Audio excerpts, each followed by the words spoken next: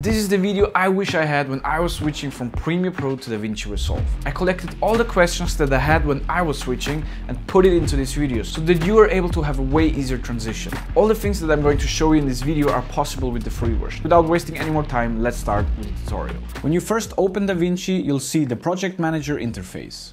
On the left side, you can create a database. A database is where your computer stores the projects you create. Inside this database, you can set up new projects and create folders to organize them better. In Premiere, you're used to working with project files. If you want a copy of your project in DaVinci to send to someone or store elsewhere, you can right-click on your project and choose Export Project. Let's start by creating a new project and giving it a name. For example, no more subscription fees. And there you have it, the power of DaVinci is now in your hands.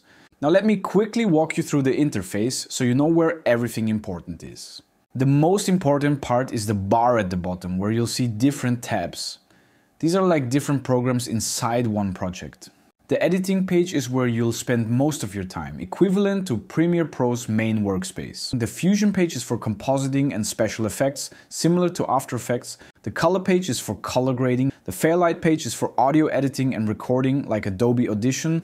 And the Deliver page is where you export your projects in various formats or set up render queues, like Media Encoder.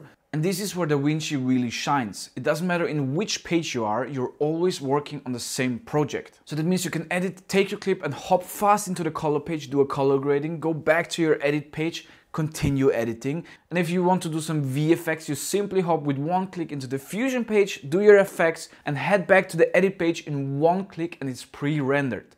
If you want to record audio, you head over to Fairlight page, record your voiceover and you're back in one click in the edit page. This is just so powerful. It's basically dynamic linking, but it actually works and it's so convenient and fast. Before we start editing, you need to set up your project settings. Click the little icon in the corner to open your project settings. Set your resolution and frame rate here. It's crucial to choose your frame rate before adding any clips to the timeline because changing it later will mess up your entire edit.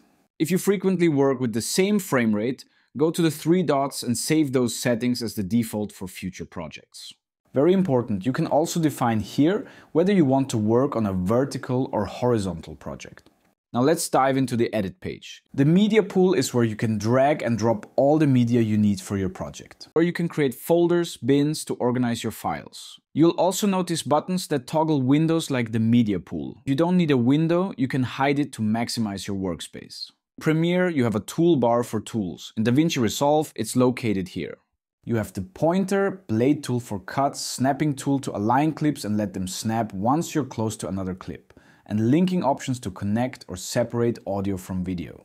Unlike Premiere, DaVinci has a fixed layout. While some people dislike this, I find it helpful because it prevents getting lost or accidentally misplacing windows. Unlike Premiere, you can't fully move your windows around in DaVinci to create your own layout. A lot of people complain about this, but honestly I prefer the fixed layout. In Premiere, how many times did you open a ton of folders and not know where you were? Or accidentally move a window and lose it completely?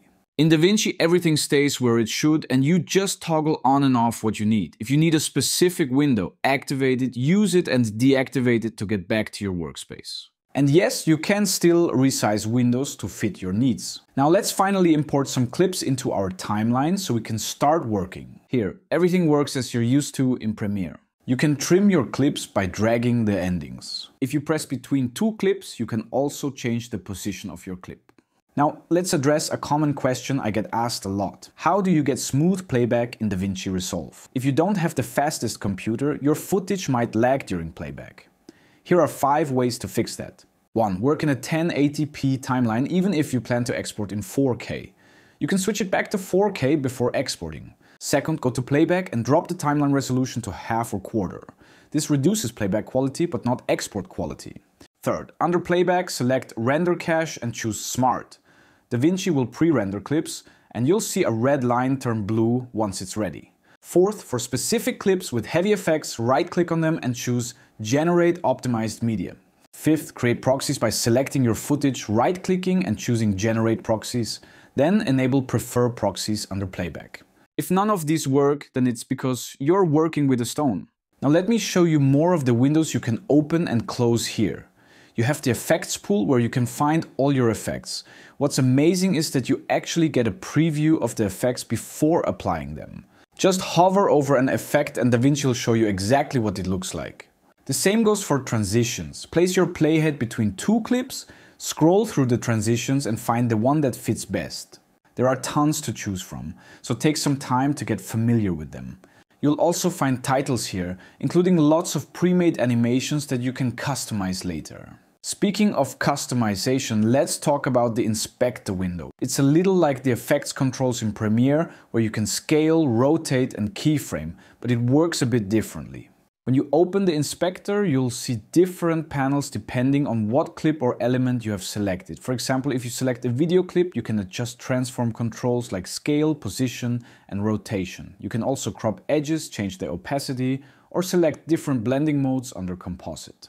And here's something awesome. You can stabilize your footage directly in the inspector. Just press stabilize and you'll have multiple modes to choose from depending on your needs. And guess what? In DaVinci you can stabilize and adjust the speed of your clip without any issues. The days of nesting your clips just to combine these effects are over. Welcome to the future.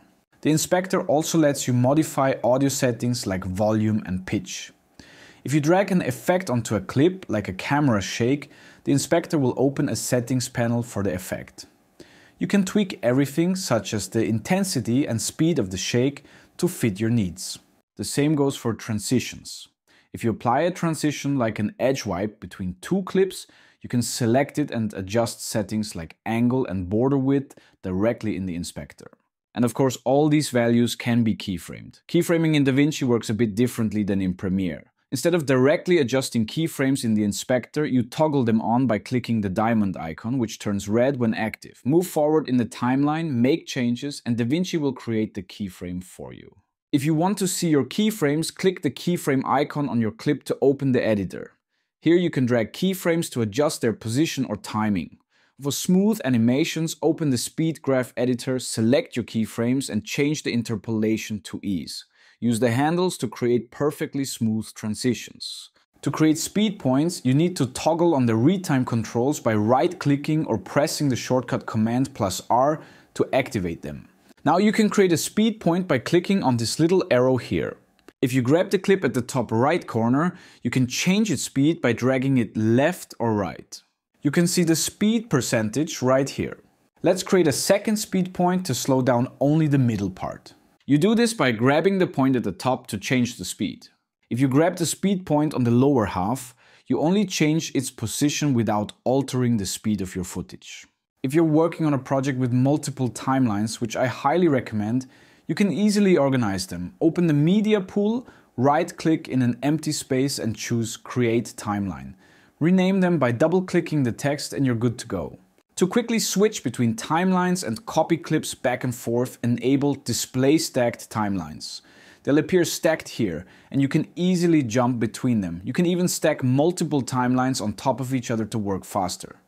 Let's close that for now and go over some other useful features you might be searching for. For example, if you're looking for adjustment layers, you can find them in the Effects library under Effects. Drag one onto your timeline and use it to apply effects across multiple clips. For example, let me show you a use case and teach you another cool feature in DaVinci. If you head over to your inspector window again, you can activate Dynamic Zoom. This basically adds a continuous zoom throughout your entire clip. To adjust your audio, you can expand your track size here and use this line to adjust the volume.